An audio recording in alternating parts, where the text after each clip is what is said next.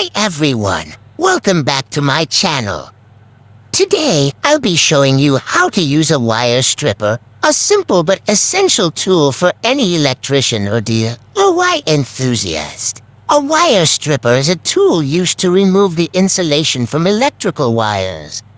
It comes in various designs and sizes, but the basic principle is the same. It has a handle and a cutting blade that is used to strip the insulation off the wire. To use a wire stripper, start by selecting the appropriate size of the blade that matches the thickness of the wire. Then place the wire between the blade and the handle, making sure that the wire is aligned with the cutting edge of the blade.